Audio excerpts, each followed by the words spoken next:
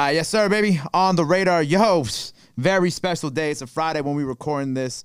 I got the one, the only Mr. Tactical Pressure himself. Quelly, what up? It's the word, it's the word. Yo, man, I'm so excited to have you here. Congratulations. The project's been out for a little while. We got the deluxe on the way coming July 30th. Facts. You've been running shit up. How, with this past year, first and foremost, since this has been it's been like a year since you really started blowing up, how has this past year of just kind of the music doing well, getting millions of views, the project, how has this time been for you, especially because we're coming out of a pandemic now? Mm-hmm.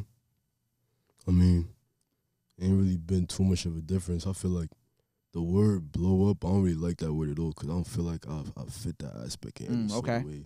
Just I'm going up at a consistent rate. I've been going up, so ain't really too much of a difference yet. Right. Mm-hmm.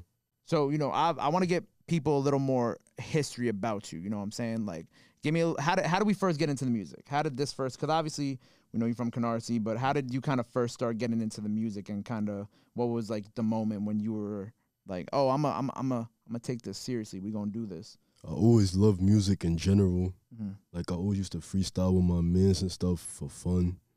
And then when I started taking it seriously more, when I was in my son's sleepy backyard and we was doing what we always do, listening to beats, smoking, freestyling shit.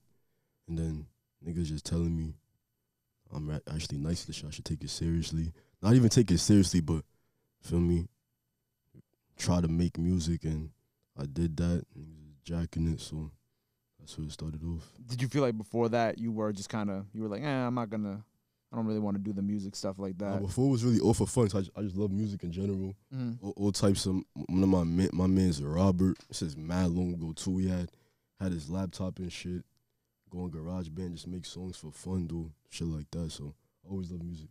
Who do you feel like were your biggest musical inspirations on coming up, or when you were younger? Like, who'd your parents play? Who did you kind of really tune into when you were young? I know my parents, it was more reggae and shit. They wasn't really listening to.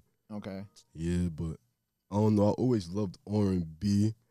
I always loved, like, when I think of artists, it'd be too hard for me to just name artists. It's too many of them. So, like, just know a lot of artists. Not only even hip hop. I fuck with R&B a lot and shit like that. So it was funny because when I had Dredd on a few weeks ago, he said his parents were mostly only playing like reggae and dance hall and things like that growing up, and he even joked, he's like, yo, I might even try to make some of that type of music one day. Nah, I can't. For my mom used to bump mad John Legend too. I had a John Legend CD. I used to be listening to that nigga. I jacked that. I don't feel like enough people have come on this show and said they bumped John Legend like that. Like that's kind of hard. So R&B was kind of like always like a thing for you growing up, and was obviously a big musical influence.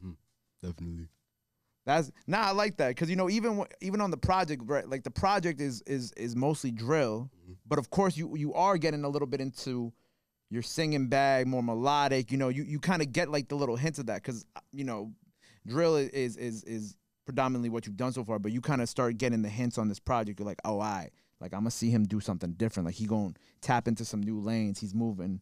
Is that something that you feel like you personally really, with this big ass R&B background that you have and whatnot, do you feel like that's something that you're very passionate about doing going forward? Like kind of not R&B specifically, but along the lines of more melodic stuff. Feel me? It depends with what I'm doing now with the drill shit. Get me? Because I know eventually I'm gonna have to. You got to be versatile in the music industry and shit like that. Like you got to be able to adjust and fit what's going on at a certain time, like the way music be changing and shit. So R&B, that's one genre of music I feel like could never die out. Nothing.